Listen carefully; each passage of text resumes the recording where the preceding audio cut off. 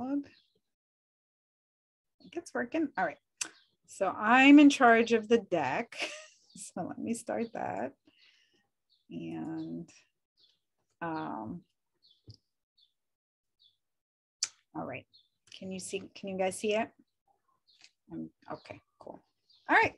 So welcome. We're going to learn how to get your Microbit to talk to an iPad and use it as a switch interface and switch scanning.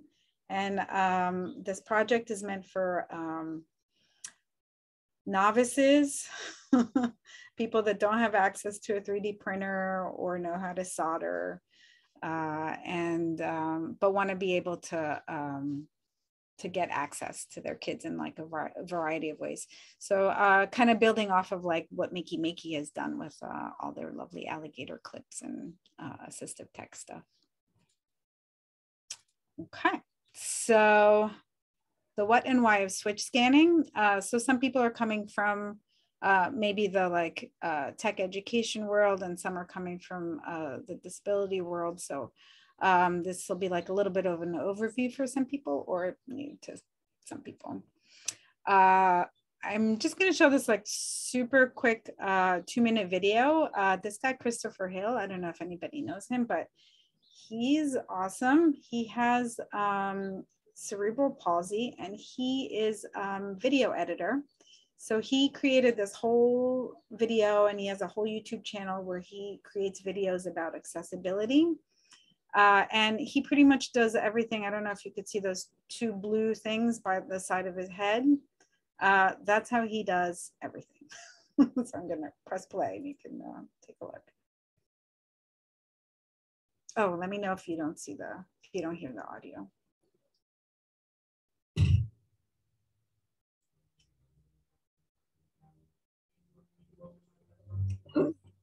Ah, Christopher. I think there might be a slight problem. Well, you can't exactly touch the screen.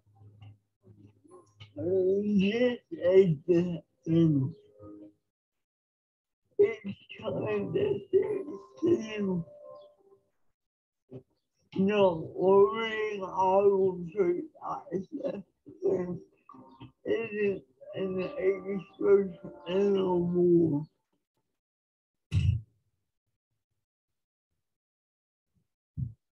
The foundation of everything Christopher does is an accessibility feature called switch control built into Apple devices.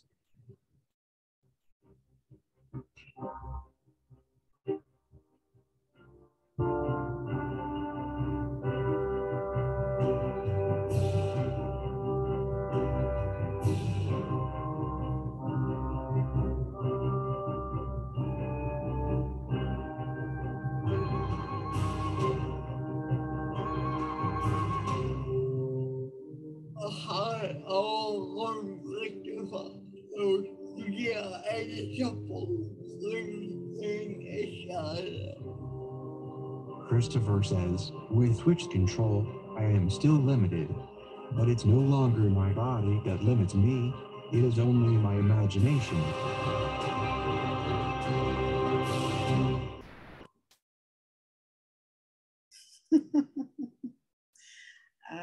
Yeah. Oh, a single switch, even better. All right. So that's kind of a general overview of what you can do with it, which is pretty cool. And this little gadget that we're going to build today is used for people that maybe have a motor disability, so either strength or maybe coordination, kind of like Christopher, that they can't control their movements, or sometimes maybe vision issues, maybe they can't see the. So it's pretty simple. It involves the Microbit and some alligator clips, and some things that you could do with it is navigate the iOS system with just 2 buttons. We're going to be using manual settings. And so that's if you're able to press 2 buttons and then it kind of toggles through. But there are other settings like auto scan or single switch scanning. So you can pretty much control your entire iPad and also Mac OS with the system if you want to connect to your computer. Other things you could do with this gadget is control your communication apps. So a lot of people use things called AAC, and these are like grid-based communication systems where you enter in words and then you get speech output if you have difficulties communicating. You can also use it to create and play like very simple cause and effect games. And here in the slides, there's a link, Help Kids Learn, actually put together a really nice switch progression handout. I don't know if you know it already, but I found it super helpful. So those are some things that you could do with it. On the market, this stuff is like super expensive. And there's not that many of it. There aren't too many options. So like I think probably the most popular one here is this orange and white one. It's called the Bluetooth, and it's from AbleNet. And it allows you to connect to your iPad through a Bluetooth connection, but it's $220. Recently, they released a Cosmos system, and that one is a single switch. It's around $190. It does come with some activities and curriculum. Or you can also build a Bluetooth switch interface. And so that's where you can connect multiple pre-existing switches into there. And so that's the market. It's pretty cost prohibitive if you're not able to afford that. So why this design? Microbit is like about $20 with, you know, the battery pack and the cables, and you could pretty much make it, you can make switches out of anything. It has a pretty reliable Bluetooth connection because, oh, that Bluetooth. And you can also do some alligator clip connections. It has like 3 pins that you can connect to, and so then you don't really need to solder. And you can not have to have a 3D printer, so you can make the case out of pretty much anything. And this particular, introductions. This particular project also has the Makecode, so it's block-based coding. And Bill created this very, very lovely extension that lets Makecode and the Microbit talk through Bluetooth. There's some other alternative access ideas. So, so these all do not include soldering. If you have pre-existing switches that your clients are already using, this little setup here just has the 2 alligator clips, and then with marine terminals, you can just connect a mono jack to the 2 alligator clips, and then you just use the switches that you're already using. Another setup is something like similar to this, where you can like just get arcade buttons that you can get from Amazon. We've got many, many varieties of it. And then the connections here are also solderless. So like the wires themselves are called jumper wires. And so they connect to the buttons, this like orange, this gray box with orange or wagos. I don't know how to pronounce that. But those you just kind of like slice open the wires and stick them in there. And then you could just also do just a wire cap. So, I mean, it's obviously not as stable as soldering, but it's pretty stable. And Bill also designed this lovely system using a low-cost guitar foot switch. So if you want to use your feet, you can also do that. I don't know, Bill, do you want to add anything? Yeah, so it's also solderless, and it does use kind of nylon bolts there to make the connection. So it's pretty stable. It's pretty easy to put together. You don't need many tools. Mm-hmm. Yep, and we have the instructions to build that in there also. So, I mean, those are like some alternative ideas, but the sky's pretty much the limit after you know how to this all works. All right, so I'm gonna turn it over to Bill. Okay, so Makecode is a system designed to allow kids to learn how to program. So it's really kind of a tool used for computer science education, but it makes programming accessible to just about anyone. It kind of simplifies a lot of the ugly details of learning how to program computers. So hopefully it's something that people with no prior experience can pick up pretty quickly.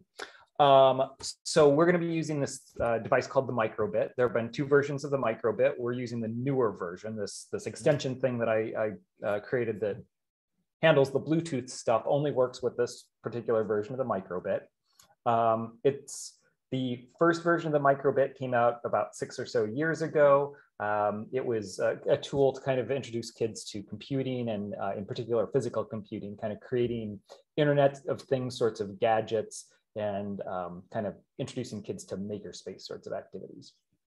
So the Microbit itself has a whole bunch of built-in sensors and outputs. So you can see in that upper picture a description of some of the connectors it's got. It's got a USB connector at the very top. And then you'll notice in the middle, there's that heart. That's actually a grid of little lights. And depending on which lights are on or off, you can display different pictures. So we're going to make use of that. It's also already got 2 built-in buttons. You could do all of this with just the Microbit and use the built-in buttons and maybe build some sort of a case for it if you wanted to. We're going to use external buttons just because they give us a little bit more utility and you can make bigger targets to hit. Okay, the bottom picture shows what the back of the Microbit looks like. So it has a reset button on the back. It's also got a battery connector on the back. And then it's got the main processor right in the middle of the Microbit. In the upper left-hand corner, there's a weird little coppery jagged pattern that represents the antenna for the Bluetooth radio. So those are kind of basics. Got a whole bunch of stuff. We'll use a little bit of it. One of the other things that's kind of nifty is it has a built-in accelerometer and compass. So the accelerometer can be used for detecting like which way it's tilting. So it'd also be possible to make devices like a mouse replacement or something that's based on tilt or head tilt instead of purely switch-based things. So I think, Loretto, you've also been kind of toying around with that a little bit, right? Fantastic. Okay, so we're going to do kind of a couple little examples here of how to do the programming part.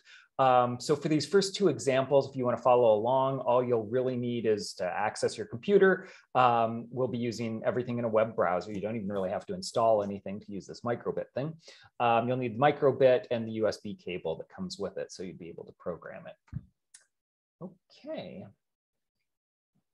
So I think we're going to go ahead and do like 2 follow along examples now. So I think we'll switch over and I'll do some screen share here as I walk through the examples. In the slides, we do have kind of the full details of the first example, and we're going to show the direct code for the second example. So you don't necessarily have to go through the steps of creating it. You can kind of just work with it out of the box. Okay, so I'm going to switch over to screen share here. Everyone able to see my screen?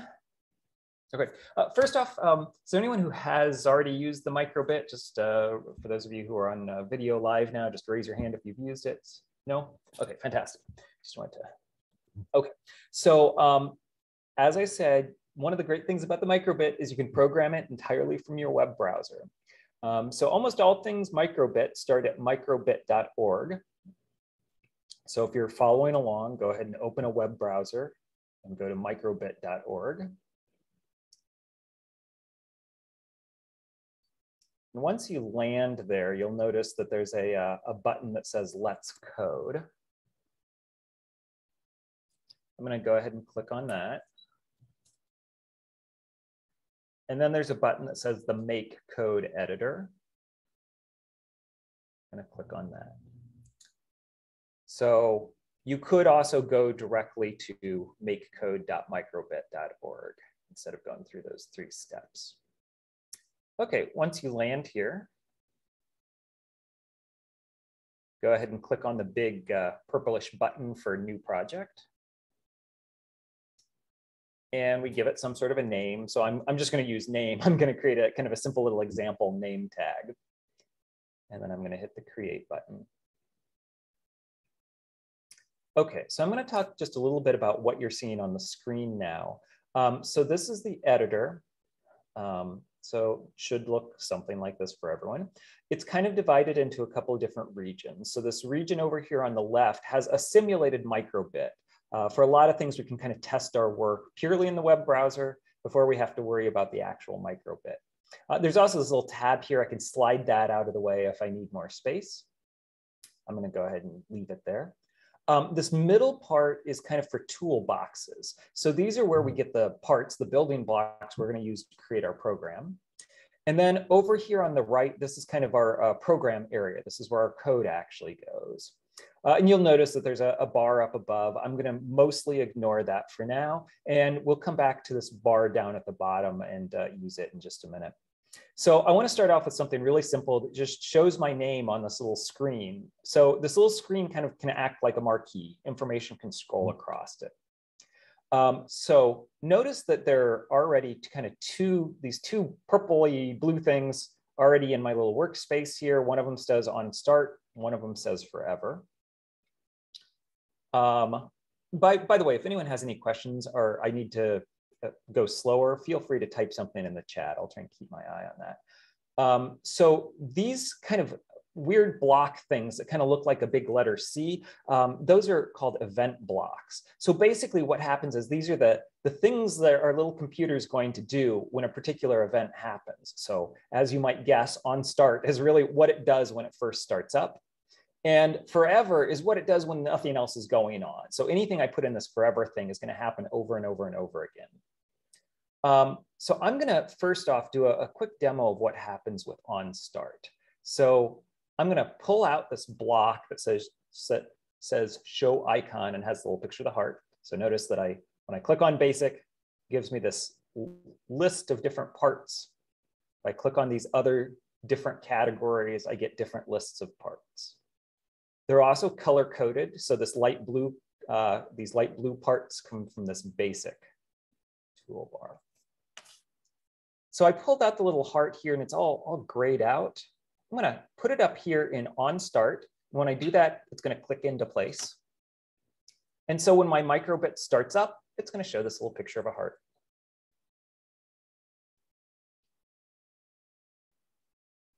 Okay, I'm going to go one step further and then I'll pause for just a second. I'm going to go to basic.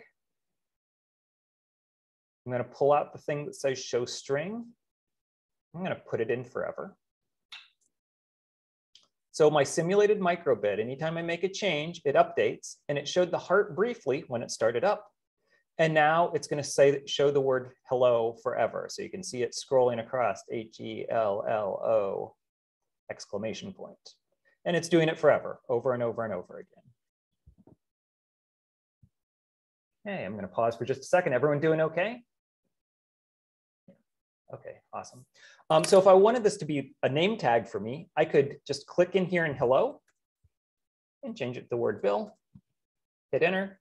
Takes a second for my microbit to update. And now it says Bill over and over and over. This is an example where it's convenient to have a short name. Okay. So the next thing I kind of want to show off is how easy it is to get this to actually show up on the microbit. So hang on just a minute here. I'm going to change my camera. So now instead of looking at me or looking at my microbit, so my microbit is plugged in with a USB cable to my computer. So currently it's powered up because it's plugged in with the USB cable. It's a little hard to see, but there's the lights on the back here. Hang on just a second. I'm going to change my view just so you can see those lights a little bit better. Let's try this maybe. And hang on just a second.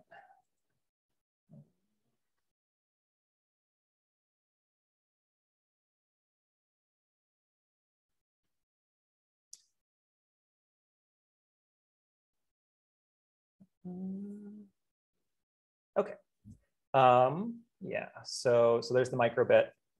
Lights are on the back. It's plugged into my computer. Okay, so to get my program over to my microbit, I'm going to hit the download button. So bottom left corner. When I hit the download button, it's going to take a second and it's going to give me a file that I'm going to have to somehow transfer over to my microbit.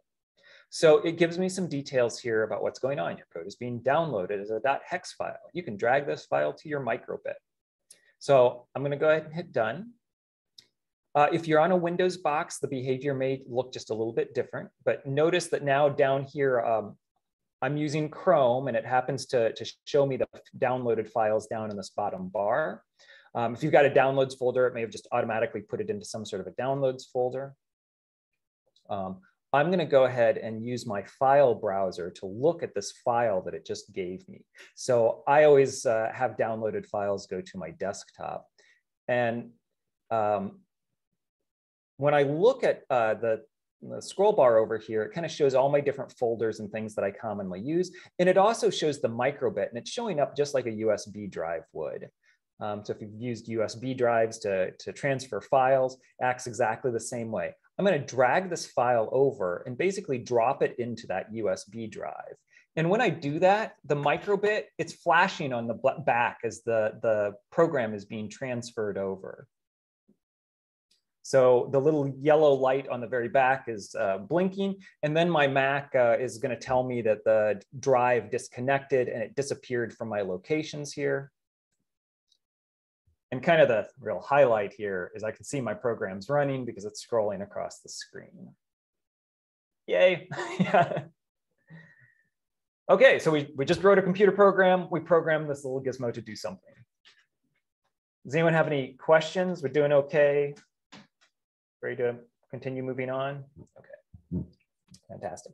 Okay, so every time I make a change, I'm going to have to download the new changes and transfer them over. For those of you who've done coding before, there are ways to directly transfer code over the USB cable. I'm not going to talk about those now, but just keep in mind that if this file stuff gets old, if you get too many files, there is a way around it. Anytime we hit the download button, it's going to give us a new file. So I'm going to go ahead and throw away this old file just to avoid confusion. The next one in my case would be named microbit name 1, and then the 2 and 3. And I find that sometimes I mix up which one's which. So I'm just going to go ahead and move this one to the trash because I've already put it on my microbit. Okay, one other thing to note here is if I change my program in the simulator, put a whole bunch of exclamation points on the end. The simulated microbit is going to go ahead and update and change, and it will start showing those exclamation points pretty much immediately, but they won't show up on the real thing until I actually transfer the code over, until I go through that process of download and copy and drop again. Okay. Okay. So any questions? Thumbs up, ready to move on? Okay, so next, we're actually going to go through and I'm going to talk through the construction of the program that we're going to use for the remainder of the session. If you don't have to follow along with this part, when I'm done talking, we'll paste a little link into the chat that will allow you to just directly open up the final constructed program so you don't have to follow all the steps. Okay, so as I'm going to kind of talk through my process here, the program we're going to create isn't going to have this forever block. So I'm going to drag it over and throw it away. I'm also going to go ahead and change the name here. Bit. Okay, we need to use this thing called an extension that I made that allows this microbit to talk to Bluetooth services. So I'm going to go ahead and add that extension. The way I'm going to do that is I'm going to go up to the gear in the upper right-hand corner. I'm going to click on the extensions button. And it drops me to this window. Your view may be just a little bit different than mine. I'm showing some extra stuff here because I write extensions. The name of this extension is BLE HID. HID stands for Human Interface Device. So a keyboard is a human interface device, a HID device. And then I'm going to hit enter. And it found this extension, Microbit PXT BLE HID, kind of a clunky name there. When I click on this little tile, it's going to ask me whether it should get rid of the radio stuff and add this. That sounds good to me. We want Bluetooth. And it's going to change this list of toolboxes over here. So it's added a couple of new toolboxes. It's added this toolbox for keyboard, mouse, media, absolute mouse, and gamepad. So this thing allows us to emulate several different types of devices. The only one we're going to use in today's workshop is the keyboard feature. Basically, we're going to act like a keyboard. We're trying to emulate kind of two different ways of interacting with iPads. That can be done by emulating two different types of keystrokes. Okay. Okay, we also will want to know if we've actually successfully connected to our iPad. So, also notice that one other thing was added. There's this Bluetooth palette now, Bluetooth toolbox. I'm going to click on that, and it's got several different things, accelerometer service, button service, all kinds of crazy names. I'm going to go ahead and pull out the one that says on Bluetooth connected. Basically, we kind of want to know whether our iPad is actually talking to the Microbit or not. So we're just going to put a little icon in here. I'm going to pull out the show icon thing. And 2 hearts would be a little bit confusing. So if we're talking to the iPad, let's change that to a smiley face. It'd also be nice to know if we're disconnected from our iPad. So there's a similar block on Bluetooth disconnected. And I'm gonna also go up here to the basic palette and have it, oops, got the wrong one. I'm gonna throw that away. I'm gonna have it show an icon as well. I'm gonna pull this out and I'm gonna have it show, a big X, so we're disconnected.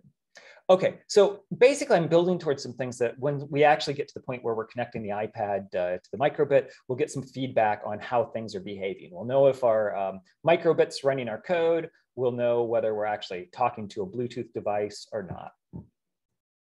Okay, so we're about halfway done with our program. So the other thing that we need is when people interact with our Microbit, when they touch those 2 buttons, we want to send keystrokes over to the iPad. So that's where the blocks that we added in come into play. So there's this keyboard block. So we want the Microbit to be able to act as a Bluetooth keyboard. So we need this, we need to add in this block that says Bluetooth keyboard service. And we want that to happen as soon as the Microbit gets turned on. As soon as it gets powered up, we want it to start acting like a Bluetooth keyboard. So I'm going to go ahead and drag and drop that into on start. Okay, and now we need some things that are going to deal with our buttons. So when we go and interact with our Microbit, we're going to use these 2 little connectors at the bottom, 0 and 1, to connect up to our buttons. Okay, so I'm going to click on the input toolbox here, and there's something that says on pin P0. I'm going to drag that out. Okay, so is there one for 1? If we look down here, there's not one for P1, but we can drag out a second copy of this. And we can hit the little drop down thing, and we can say, oh, I want this one to work with P1. So these are going to be the 2 places where we connect up our alligator clips and wire up our particular button. If we wanted to add in a 3rd button, we could pull out another one of these blocks and make it work with P2. I'm going to pause for just a second. Any questions so far? No? Great. Okay. So next we have to figure out what we actually want to do when P0 is pressed. And I'm going to kind of work inside out here. I'm going to first think about what we actually kind of want to happen kind of mechanically, how we kind of want to emulate a keyboard. And then after that, I'm going to add in it just a couple other details that'll make it a little bit easier for us to interact with this device. I think, so by the way, I'm just following Loretta's program here. She did all the work of actually creating the program. I'm just talking our way through it. So credit where it's due. So the particular set of accessibility features that we'll be using today, we're using the tab key to kind of represent advancing through things and the inner key to represent selecting things. So we want to act like the tab key. So I'm going to have P0 be the thing that acts like the tab key. So I'm going to go down to my keyboard toolbox here, and I want to send a particular key. I'm going to go to the keyboard toolbox. So right now, this little thing this little box would let me type in what keys I want it to act like. So I could have it send over my name, but that's not what I want. I want it to send the tab key. And if I just hit the tab key here, I don't get a tab key in there. So I'm going to add in one more block. When I click on the keyboard palette, there's a special one here that handles, oops, that's not the one I wanted. There's a special one here that handles special keys that don't show up as normal keystrokes. So things like enter and tab. So I'm going to pick tab. So right now, this P0 thing, when it gets pressed, it's going to send a tab key. I want P1 to send the enter key. So I'm just going to go ahead and do that right now. I want P1 to send a key. The specific key isn't something I can type, so I'm going to pick this bottom little doodad, and it'll be the enter key. Okay. Okay, so the one other thing that would be helpful here is some context cues. So when we actually do press one of these buttons, it'd be kind of nice if there was some feedback on the screen that will show us which key was pressed. And different people interact with these devices at different rates. So it's kind of helpful to also have something that makes sure that accidental clicks don't happen. Like if someone pushes the button and they've got a little bit of a jitter in their hand, you would like to wait long enough to make sure that they've had a chance to release the button. Okay, so I'm going to start adding in blocks for those two concepts. One is for kind of the context cues. So for the context cues, I'm going to again kind of do basically what we did with the show icons. So we want the tab key to advance to the next item on the screen. So typically that's moving left to right across the screen. If I click on this basic palette, I could pull out this show LEDs thing and I could actually draw the picture that I want it to show. Or I could pull out the show icon thing again and see if there's an icon that I want. Here, it'd be kind of nice to show an arrow because we're typically moving from left to right. So I'm going to pull out the show arrow. And as soon as we press the P0 thing, we'll show the east going arrow, so kind of pointing to the right. And after we send that tab key, it would be nice if that arrow disappears to kind of show that we're done with the motion. So I'm going to go back to basic and pull the clear screen thing out, put it after. So now I've kind of set this whole set of instructions. When P0 is pressed, we'll show an arrow on my screen, we'll send the tab key, and then later we'll clear the screen. Okay, one more thing to add. I mentioned that we should probably have a little bit of a delay in here in case someone has a little bit of a jitter. They push a button, but just not enough pressure, somehow gets let up. So we're going to introduce a tiny bit of a delay in here for people who may need that a little bit of time to solidly release the button. So again, from the basic menu, I pulled out this pause. We're going to set it to 200 milliseconds. Okay.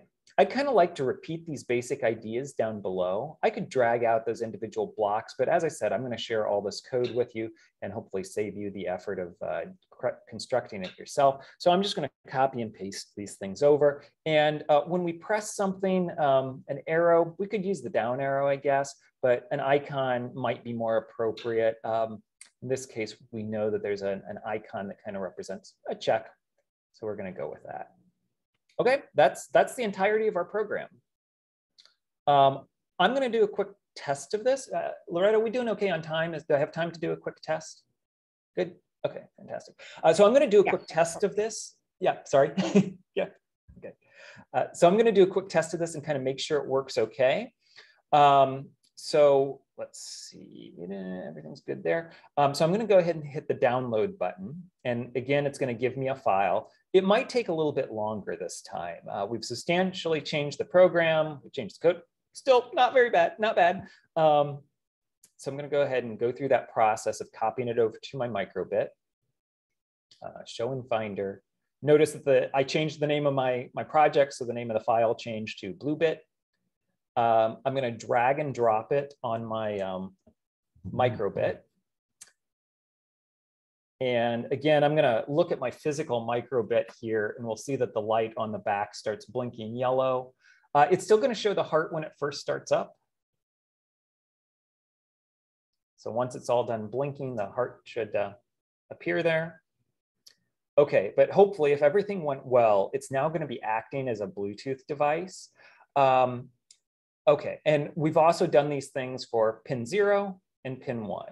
So right now, I'm just going to test out the pin 0 and pin 1 stuff all by themselves. Just a minute. Yeah, okay. So I'm going to go ahead and pick just a single one of my alligator clips. So these little clippy things. And I'm going to go ahead and clip one side onto GND. So there are different ways to connect these up. You can connect them up kind of from the bottom going up.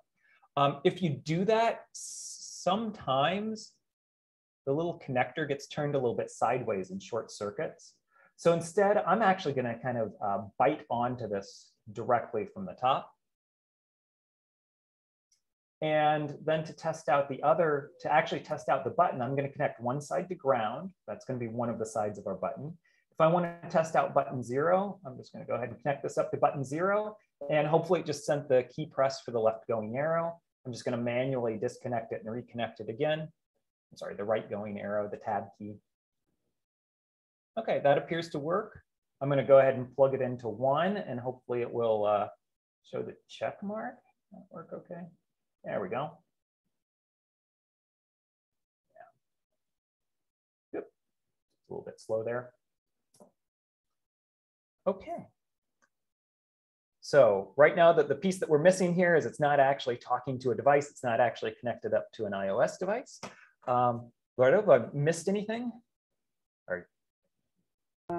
No, and I think like as you build this, you can play around with the timing, with the pause.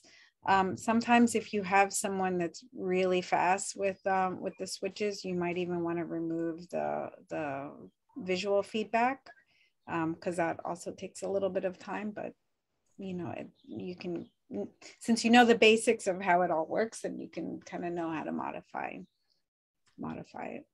So I'm going to go ahead and post the full project in the chat here. Give me just a second to find that link. Just a second ago, okay. And I'm going to kind of do a quick example of if you open this link, basically what you'll get. So link is posted in the chat. So I'm going to go ahead and open that link in my web browser. I'm just going to go ahead and paste it in. So it'll open up kind of this frozen version of this project. Takes a second to load. It's basically the exact same project I worked through. Up in the upper right-hand corner, there's this edit button. And once you click that, you're basically exactly where I was just at. You're in the editor. You can use the download button and so on. By the way, one other thing to mention, Makecode saves projects to your computer in your browser's cache. So, so if you move to a different computer, your projects don't go with you. So it's often helpful to keep track of links. There is a share button up here that you can use to share your work with other people if you want. That's basically how we created this example that I just posted in the chat. That example is also linked off of the slides that have already been shared. Okay, with that, I think if there are any questions, let us know. I'm going to go ahead and stop sharing my screen here and turn it back over.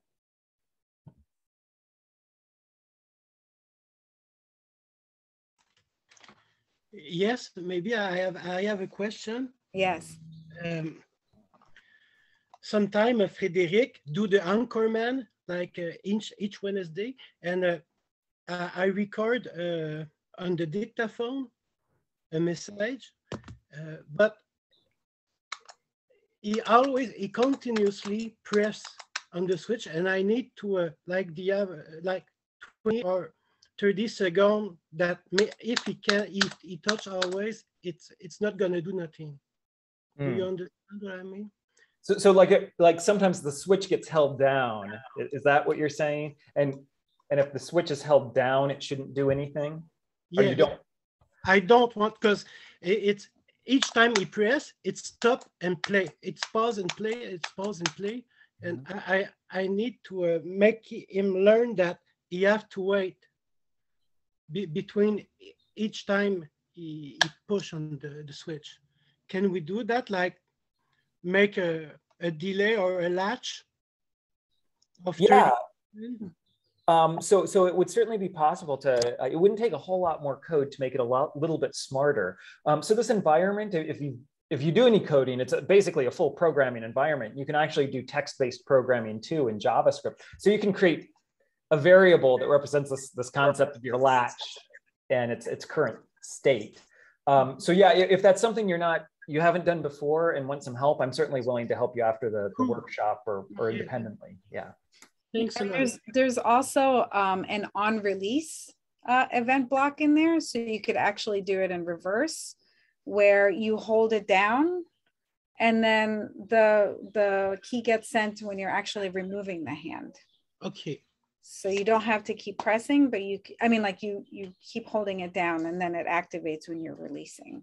And that's very simple. There's already a block in there for that. Okay. Mm-hmm. Thanks. Any other? No? Okay. All right. I'm going to try and see if I can get my, all right. So I'm going to walk us through how to, here's my lovely iPad, how to connect this Microbit to, actually, maybe I'll leave it here. Okay. How to connect it to our iPad.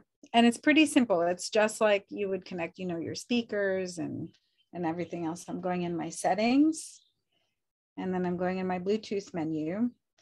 And then Bill did this lovely thing where each Microbit has its own unique 5-digit code. So my little Microbit is called TAVAG. And I see it down there, which is kind of good because if you want to, for whatever reason, have multiple switches connected to a device, to one device, then it is possible. And then you can figure out which is which. So all I'm going to do is I'm going to click on the Microbit. It's going to ask me if I want to pair. And then I'm going to say, yes, I want to pair. And then if all goes well, I'm paired and I have a smiley face. All right. And now I'm going to start working on just testing out and seeing if I can turn on switch accessibility. So I'm going to put one, I guess we could do the same way, right? Where you just connect the single ground, right? So I have one of these, right? I'm going down to accessibility. All right, and then there's this lovely option called switch control. Right now it's off. I'm going into my switches and I want to add a new switch. And so iPads actually come with a lot of really lovely built-in sort of switches. You can use the cameras, you can use the screen itself. And now they even added, you can make sounds. It'll act as a switch, which is super cool. But we're going to add an external one. All right, and now it's asking me to activate it.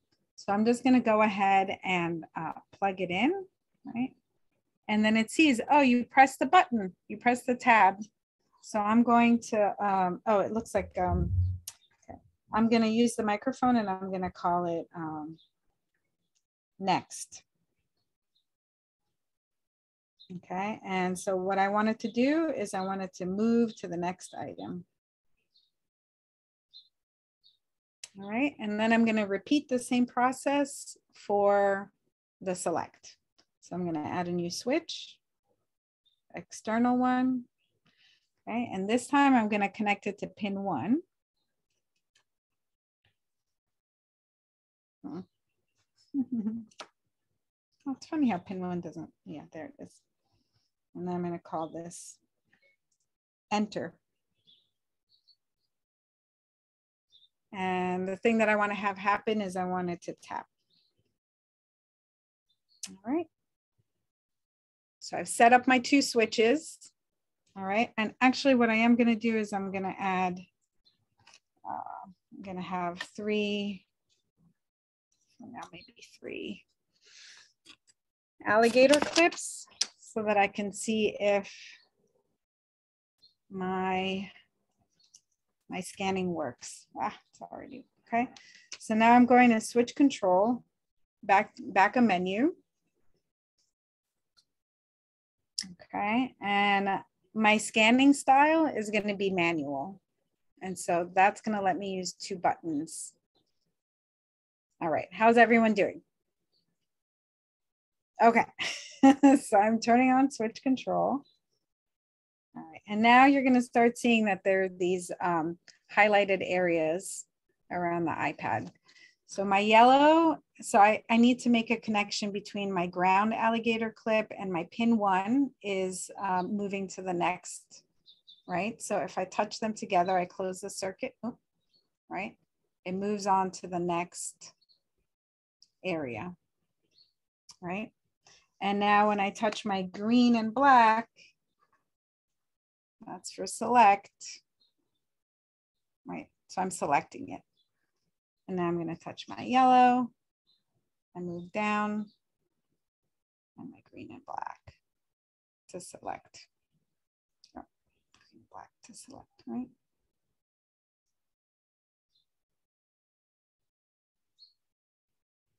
Right, so that's kind of the general idea of how. So I know that my switches are connected and my scanning is connected and my code is working properly.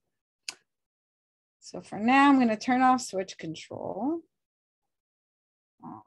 Say yes. All right, because I know that the code and the Bluetooth is working. All right. So now we can build our little case for this thing. So I'm going to switch over to my desk. Does anyone have any questions about it, or do you guys want a little bit of time to play around with it? Or just keep going? I guess I have a question. Okay. Loretto, so is this equivalent to something that's available commercially? Yeah, it's like I have a guess, but I want to make sure. Yeah. And the nice thing is that you can actually, eventually customize it too. So you could do, yeah. So, I mean, you can have this switch can be anything. It could be a banana, anything that's conductive. So you can really get very creative with, which is something that's nice because commercially you're more limited in how you do it. All right, so shall we build? Okay. All right, so this project, you should hopefully have little chloroplast. Let me see. I can't go up any higher than that. I wonder if it's magnified. Okay. And then we're going to start with these 2 part of the template. So I've already cut them in half. And you can just sort of, so this is kind of used to help guide you on where to cut the chloroplast. There's a lovely woman that does very fabulous assistive technology devices with chloroplast, and it's a very easy material to find, especially after elections and all kinds of places. So I'm just gonna kind of tape this down so I know where to cut. You could also glue it down, or no, I'm just going to tape it. And you'll see there's oh, this is very bright. Let me see if I can adjust that.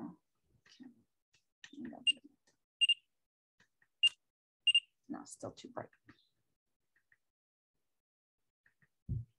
Okay. So there are spots where the microbit is going to go, and some copper tape on one end. And then on the other end is where the buttons are going to go, and the front of the Bluetooth. And then there's some lines here where you're going to store it so that it all folds neatly into a little packet in here that your microbit can stick into. Again, this is just one kind of example, but you can do all kinds of ideas. All right, so the first thing we're going to do is we're going to use like our X-Acto knife and cut out the opening, the window for the for the microbit. I'm just gonna use my straight edge.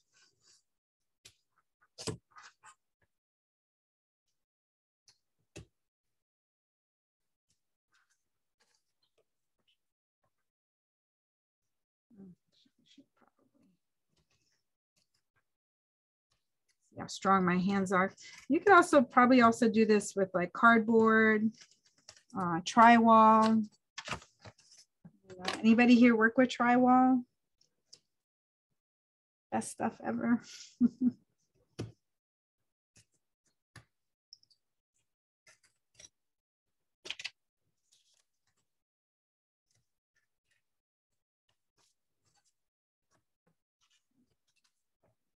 So, this is probably the hardest part of the whole thing.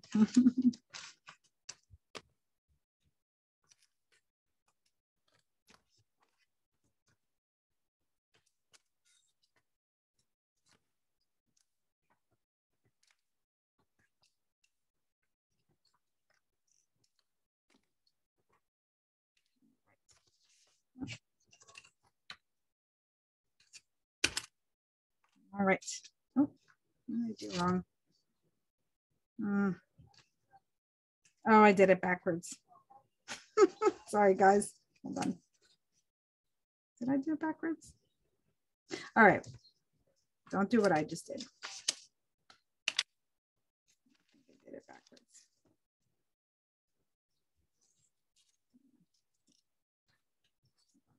Let me cut this end out too.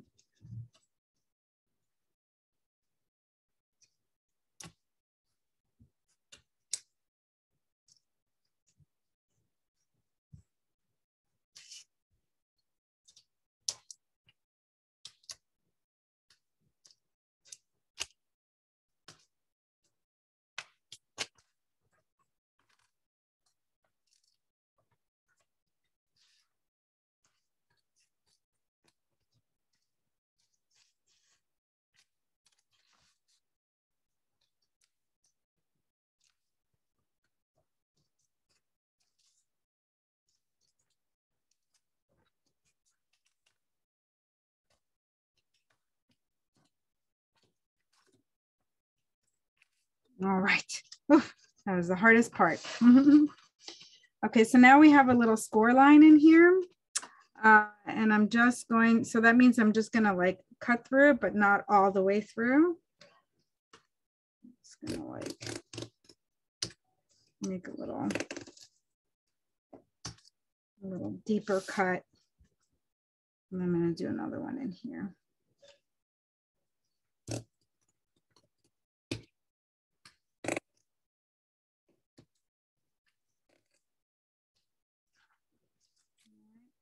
So now,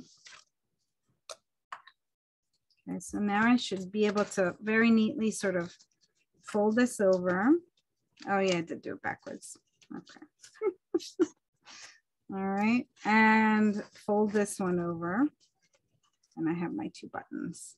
Okay. Oh, actually, there's one more part that you wanna be able to cut is this one right here. So you want a little opening in between.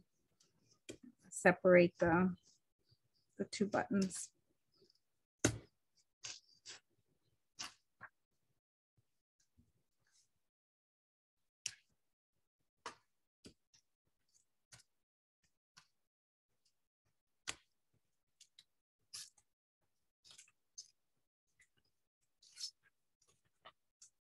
Okay.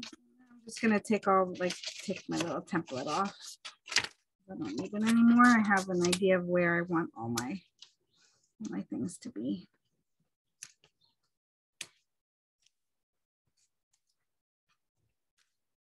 All right. So here I have my two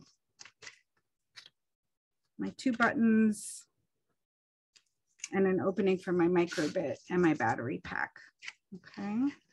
The next thing I'm going to do is I'm going to pierce a little bit of a hole in the center of each one. And this is where I'm going to feed the brads through. And we're using brads because they are conductive.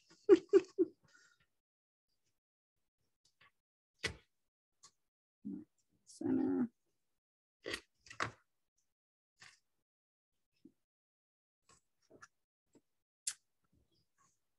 All right, so I'm actually going to use the circular part on the inside of the, because it's going to make contact with the conductive copper tape. All right, so the brad is going to go on the inside, and then you can kind of open it up. Actually, yeah. Okay, and then the other brad, my other brad, is going to go on the inside like that. Okay. And then we kind of want to leave it open. I'm going to use my copper tape, and I'm going to kind of figure out where these two things make contact with each other. All right. Before I tape the copper tape down, I'm going to want to get my wires ready. All right. So I'm going to have like a general idea of where I want everything to be. So I'm going to take one of my alligator clips. I only need 2 of them. I'm going to cut it in half.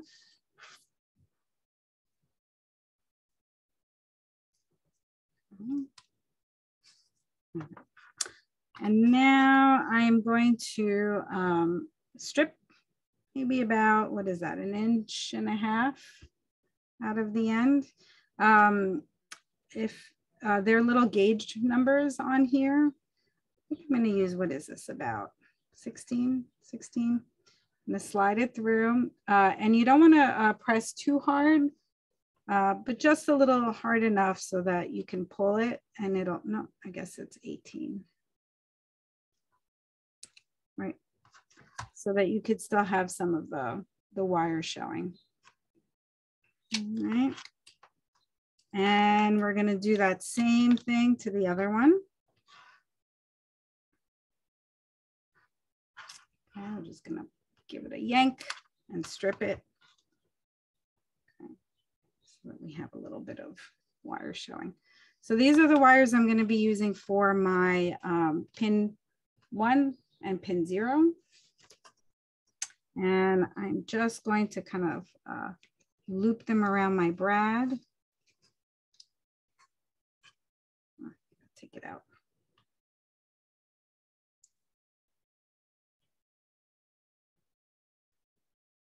Okay, push it through and then open it up. Okay, and do the same thing for the other pin. Loop it around. Push it through.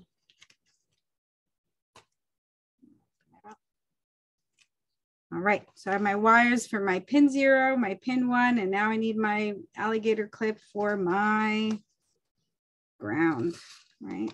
I'm going to use the black one. Again, I'm going to cut it in half.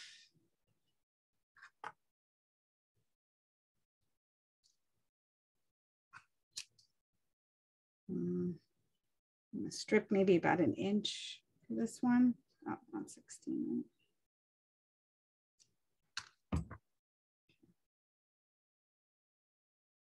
All right, and this one, I'm actually going to, let's see how we're going to do it. I'm going to take this copper one and I'm going to tape it under the copper tape. Okay, so I want it to be about over here so that the 2 brads are touching.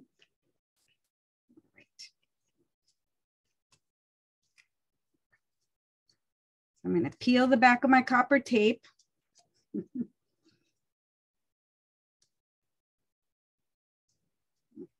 Fine motor skills, not so fine. I'm going to be careful.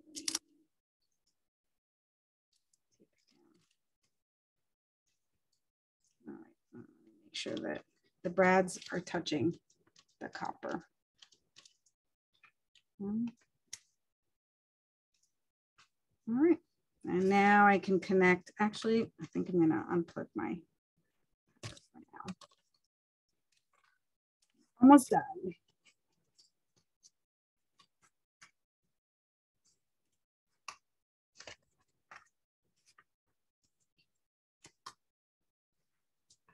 Ah, it's funny. So this one has like a speaker, which makes it a little bit higher now. And it doesn't lay flat anymore. So you can, you know, like double, yeah, maybe what we could do now is we can put a little bit of the rubber band over it to kind of stop things from flying up.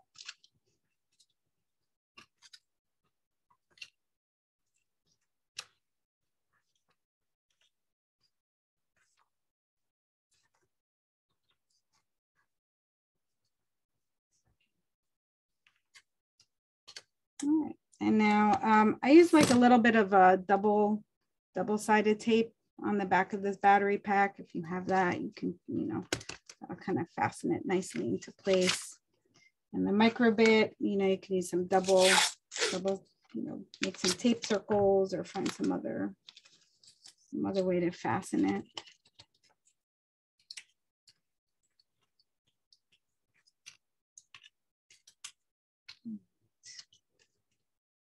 Okay, and now all that's left is to connect everything all together, right? So this one's going to go clip onto my pin 0. This one's, I mean, my pin 1. This one's my pin 0. And this one's my ground. Okay, well, maybe I'll even take it down a little bit more on top.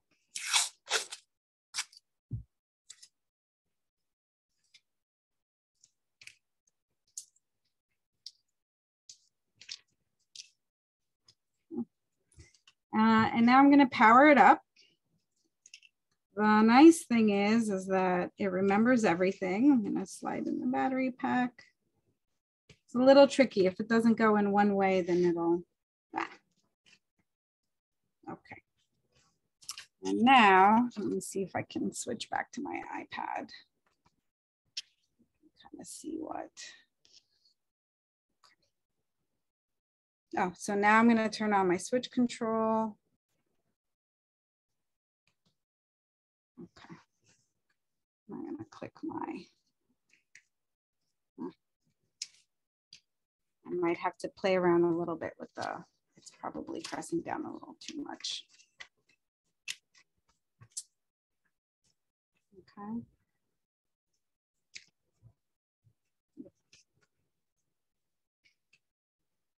But that's the general idea. So you can play around with the contact between the brad and the copper tape to make sure. I think it's because I started it in the opposite upside down direction.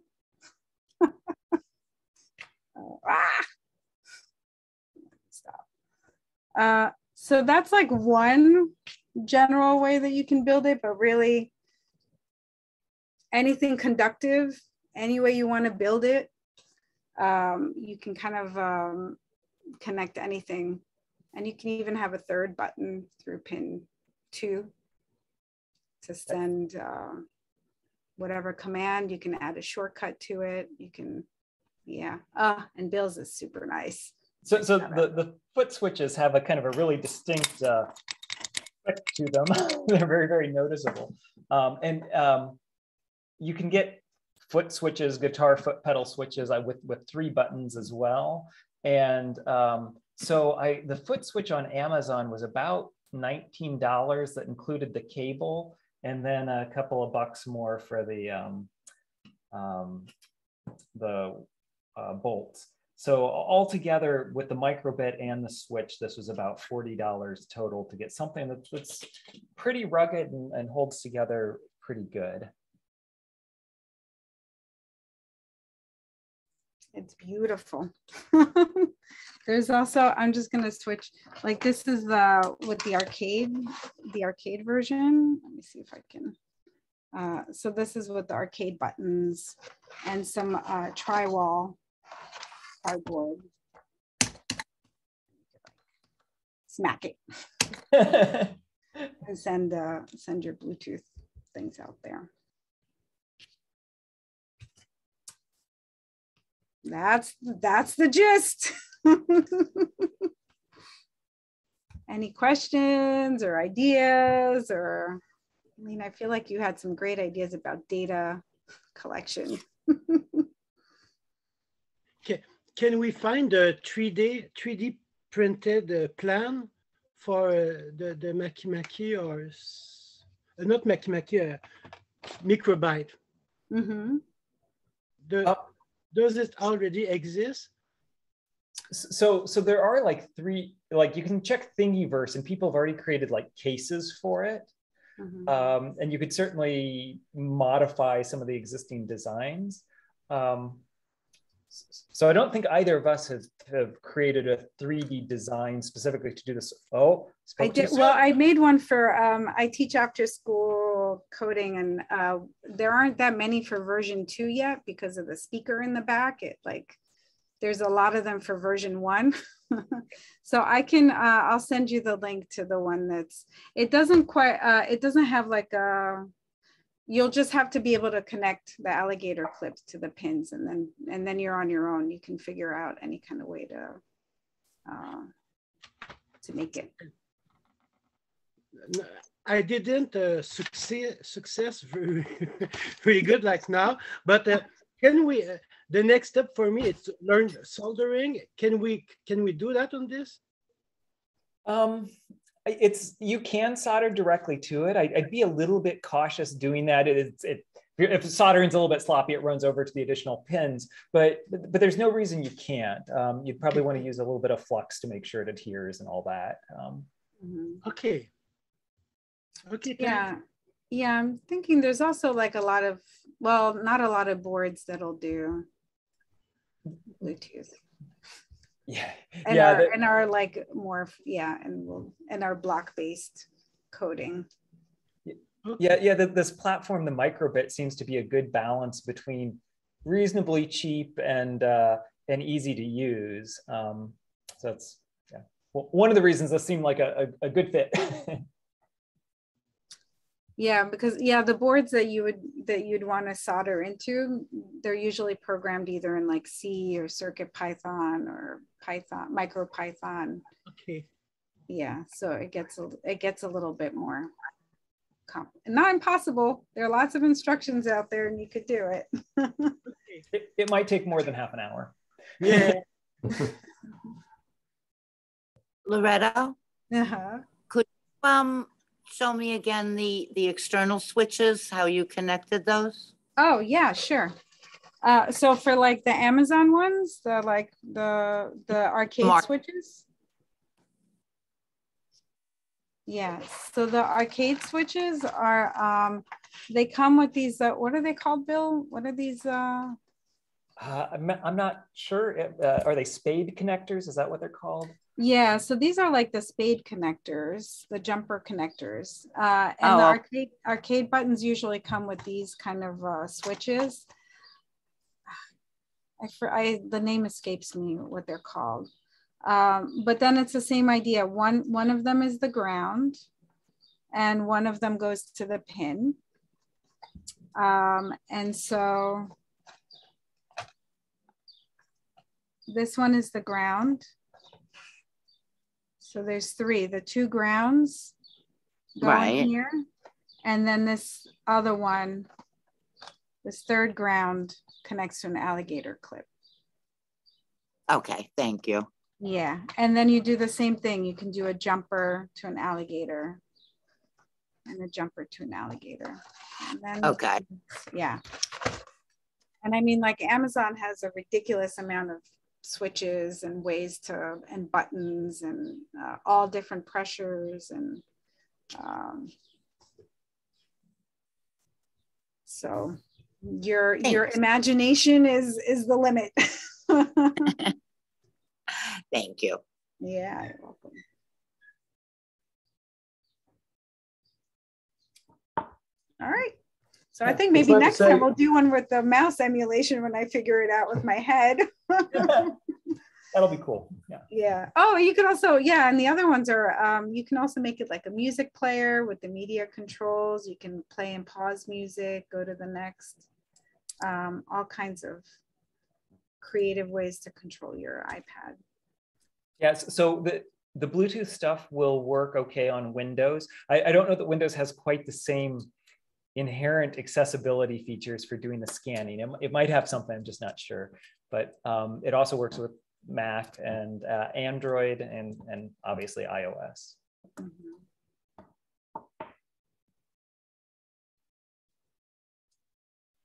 All right. All right. All right. Oh, so let me post the let me do the slides again. I'm going to do the links again for people that weren't there when I first. So this one's for the deck, this first, and this one is for the build instructions. All right, that I built backwards because that's what I always do. I always solder things upside down and inside out, and good grief. So if anyone has any questions about like the coding part, or I'm certainly happy to help. So welcome to contact me, bseaver@gmail.com. Mm-hmm. Oh, I think they're. Oh, I skipped right through there. Yeah, our emails are on the slides. If you want to reach out. Thank you. Yeah, and I'll post this on YouTube somewhere and send you guys the link. So if you want to look at it again, it'll be there. Okay. Well, thanks everyone for joining us. Thank you. Bye, everybody. Oh. Good night. Good night. I'm gonna stop the recording.